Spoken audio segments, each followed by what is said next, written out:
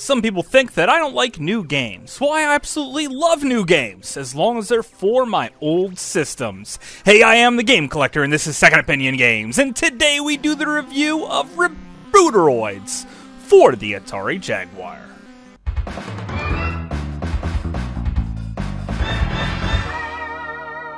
Second Opinion Games. So here is my copy of Rebooteroids, straight from Atari Age. And it comes in this weird little folder, has a piece of Atari Age tape on it, which we're going to tear open right now. So there's no shrink wrap here, it's just in that folder, and the box is very glossy and shiny. It doesn't really feel like a true Jaguar box, but it is the right shape and size. And the insert looks great too. And the manual, full color, and very well made. It feels like quality through and through. So we look at the packaging, another piece of thing here, tear that open with a Jaguar sticker this time. Awesome. We'll save all these bags for later, and there's the card, and that's it, Rebooteroids. So in case you haven't heard of it yet, Rebooteroids. It's a revamped version of Asteroids, 100 levels long, for the Atari Jaguar. And this game is freaking amazing. The backgrounds while you're playing aren't too absolutely crazy like Tempest 2000. The music is really good, but there's only a couple of tracks, but you really don't even notice it. Just like the first time I ever played Zelda, I never noticed there was only 2 music themes in the entire game. So here with Rebooteroids, you won't even barely notice the fact that there's only 3 or 4 songs, because they all sound really good and some of them are quite catchy. The gameplay, well, have you played Asteroids yet? Because it's very similar. There is some upgrades to your ship that you can collect along the way. Keep in mind, if you die, the upgrade goes away. And occasionally the upgrade will go away over time, or maybe if a mothership, spaceship shoots it, then it might go away as well. So what are they? Well, there's the rear shot, which just makes extra shot come out of your backside, which I think is the worst. The extra range, which increases the range of your shot quite a bit, and it comes in handy time to time. The twin shot creates a nice power V spread shot, which is really awesome and can clear the stage very quickly, and is my personal favorite. However, double damage really comes in handy in the later levels, really also cleaning up the stages very quickly, and that comes in handy very much in the upper levels, because there the asteroids take quite a few more hits before they go down. Also, you can just hold the button in for rapid fire, and that is very necessary in this game. However, sometimes it's a bit of a hindrance to fire non-stop, so you can choose your target wisely and focus on one asteroid at a time is often the best strategy. I caught on to this game very quickly. Matter of fact, the first time I started playing, I made it up to level 47 before I finally died. And when I did die, it showed a QR code that you could take a picture with your phone, and has a code at the bottom to upload your high score to some type of thing online. So you could see how you mix against other people. Also, in the gaming options, you can control lots of stuff, even set up rotator controls, which basically is a special type of controller made by a very few people. You can generally find them online for about $50, but honestly, I think the game plays absolutely great without it. The A button is for shot, the B button is thrust, and the C button is hyperspace. Now, most of the time, games like this, the hyperspace just puts you in harm's way nearly every single time. I really didn't notice this myself. It seemed to think about it before it placed me down, and only a handful of times, mostly in the very upper levels, did it actually put me in the wrong place. After level 55, I really don't recommend using hyperspace unless you're really gonna die, because chances are it's gonna kill you. Bosses in this game, I really haven't noticed many. Occasionally you get this special level with a snowflake-looking thing, and that is pretty much the boss. The first time I encountered it, it wiped me out very quickly. Bonus stages, though. Here's where you could really test your skill and try and earn extra life. There's a flashing asteroid, and you have to shoot that one. You can't fly around, only move left and right in this section, so timing of your shot is very important here. But if you complete it, you get an extra life. So given that fact that there's 100 levels in this game, and I made it halfway through the game, my very first time playing, you might think that you're going to breeze through this game. But nuh-uh, because right around the 50s it starts getting ridiculously difficult.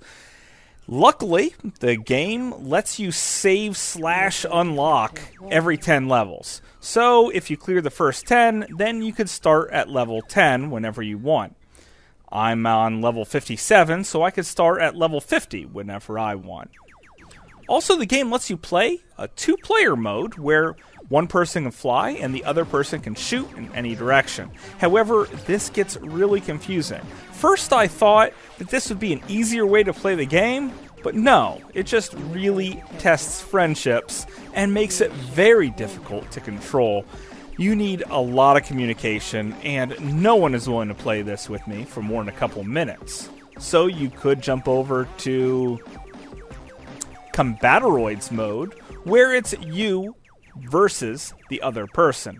This is super fast, and you could totally customize your board the way you want it, last only 30 seconds, or maybe even have the game end at 25 kills, or 50 kills, or 100 kills. This mode is crazy. However, it's slightly broken. I noticed that the player 2 can continue on after a stage is cleared, and player 1 is holding still, which means player 2 could get a couple of quick, easy kills in here. And unfortunately, this is a slight glitch in the game that kind of breaks Rebooteroids, but overall is a very welcome addition to the game. One thing that showed that the developers really took their time and cared about this game is the way the pause button is thought out. When you pause the game, everything works fine. When you re-enter the game, it counts down 3, 2, 1, and then the game starts. This game gets very frantic, especially towards the upper levels. So the fact that they thought this far ahead to give the person time to adjust, to be ready for it when the action resumes, is absolutely brilliant. Thank goodness they took their time for this. The voice sampling here is quite good as well. There isn't quite as much as I like, but what is here is absolutely terrific. There's also a mode called Skirmish Mode, but it's really nothing to write home about. Basically, it's just the levels without the bonus levels to earn extra lives. Honestly, it's okay, and sometimes the bonus levels do take me out of the groove, but I do like to earn the extra lives, and I've gotten very good at these bonus levels, so I recommend leaving them in. I just play arcade mode every time.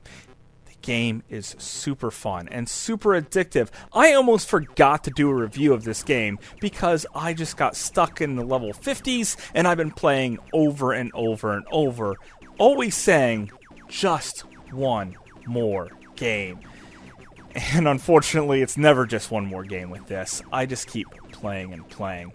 There's some other options, too, under utilities, where later on there might be cheats for the game, where you can enter those, or maybe even reset all the high scores, stuff like that. Greetings, credits, all these different things are in the game, so you can check them out at your own pace. One of the things I thought was weird about it is I ordered it through the Atari Age forums there, and on the Atari Age webpage it doesn't have Rebooteroids listed in the Atari Jaguar games, which I thought was kind of weird because they're promoting it themselves. Also, don't think that it's going to be rushed to your house immediately as soon as you pay for it.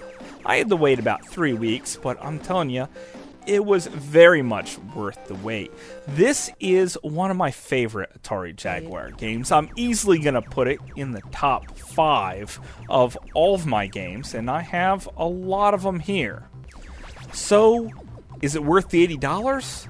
Yes, because this is one of the best Atari Jaguar games, hands down. Make sure you order them right now, because I don't know how long they're going to stay in production. So, get them while they last. But, that's just my opinion. Thanks for watching.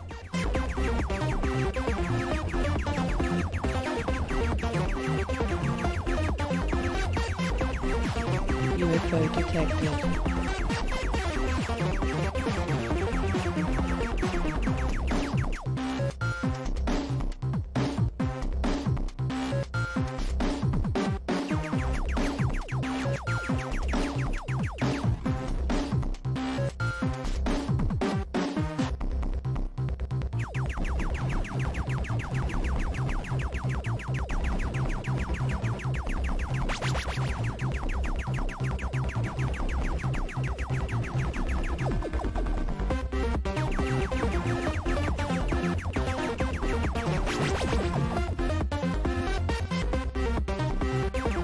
So do you plan on getting this game? If you have the Jaguar, I strongly recommend it. They did not pay me to do a review. Matter of fact, they didn't even know I was doing a review. I bought this completely anonymously. So there you go, guys. This is my completely unbiased review of this game. I absolutely love it. And I think there might even be some hidden pictures going on in the backgrounds there. I'm not sure. I'm also not entirely done with the Jaguar. I'm still looking for a few more games, and when I come across it, I will review those as well. Also, I want to do a top 20 and a lot of other games that I've been meaning to get to on other systems. So make sure you bear with me and keep on watching. Until later, thanks again, guys.